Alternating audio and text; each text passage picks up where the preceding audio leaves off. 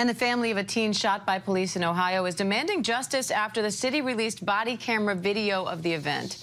It shows the officer telling 15-year-old Koonce-Williams to show him his hands before immediately shooting him in the hand. Where are you coming from? Can I see your hands real quick? The teen can be heard repeatedly screaming, "Shots fired! Shots fired! It's fake! It's fake! It's fake! It's fake! It's fake! Shots fired! It's drop to the ground! Drop to the ground! Drop to the ground! It's fake! Drop to the ground! Drop to the ground! It's fake! It's fake! I promise! Hands behind your back! What?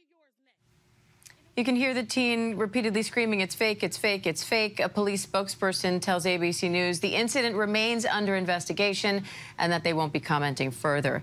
Let's bring in ABC's Phil Lipoff along with ABC News legal contributor Shauna Lloyd for more on this. Phil, what's the latest on how this shooting happened? Well, the gun was fake. It was right. The gun was fake. But police got a call around 7 o'clock, April 1st, in the evening, that someone was walking around pointing a gun at houses, pretending he was shooting the houses. Gave a description of the person who was doing it. The description matched the description of the 15-year-old. 7 minutes later, this happens. The officer, Ryan Westlake, pulls up. He pulls out. As he's getting out of the car, you can see he sees something in the 15-year-old's hands. He takes a shot, and it hits him in the hand. Thank heaven it didn't hit him in the torso or in the head or anything like that.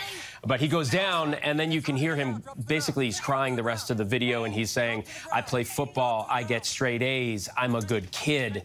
He kept repeating all these things. "I'm on my way home from my cousin's funeral. My grandmother lives just down the street." He's saying all these things to the officer, who at that point is just concerned with getting him handcuffed.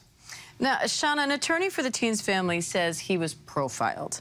The Akron Fraternal Order of Police says they're confident that when all the facts of this case come out, that the officer's actions will be deemed justified. How do you see this playing out legally? You know, this is very interesting because he pulled the gun as he got out the car. They have bullhorns for a reason. There are other ways that this could have been handled. So I'm looking for any other video that might be possible. Sometimes other homes can show different angles. If there's any CRT video from a different angle, so we can get a full picture. I'm also curious about the background that he came to the car with. What did he know? Have they had any other interactions with this individual? Any other information that provides broader context? Phil, the teen's attorney also says that he was shot on the inside of his wrist and that indicates that his hands were up at the time. What's the latest on this investigation? It was part of the broader context that Shauna's talking about. The attorneys are saying if you're shot in the inside of your hand, the officer can see the inside of your hand. You see the video. It happened very quickly. As he's getting out of the car, he looks. You can't. We weren't there, but you can see his hands go up very quickly, and he gets hit in the hand. His attorneys are saying that's because his hands were up, sort of surrendering to the police officer, and his attorneys, his family's attorneys, saying that's why the officer didn't need to shoot. That's going to be at the heart of this investigation. You can believe those split seconds are going to be analyzed over and over and over again. Shauna, records released by the police also show that the officer was fired in 2021 for policy violations, but was later rehired. His file includes a number of disciplinary actions and use of force incidents, one of which was deemed unreasonable. How could that play into this case now?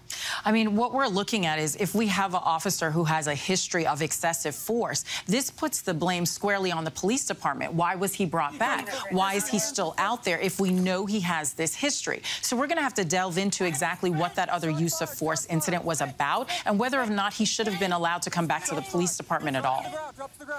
Shauna, in terms of the timing here, does it matter that the officer shot as he was getting out of the car? Are there rules in place in terms of rules of engagement for a situation like that, or is it all case by case? Absolutely, Diane. There are standard operating procedures that every police officer has to follow. And shooting as you're getting out of the car, you didn't attempt any bullhorn. There weren't other means that could have been used. So unless there's additional information that comes out that says that that type of response was necessary, then I'm looking at this in a different light.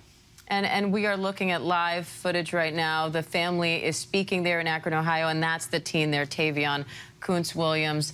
The family is now calling for justice in light of this event, and we are going to continue to follow this case very closely. Phil Lipoff, Shauna Lloyd, thank you both.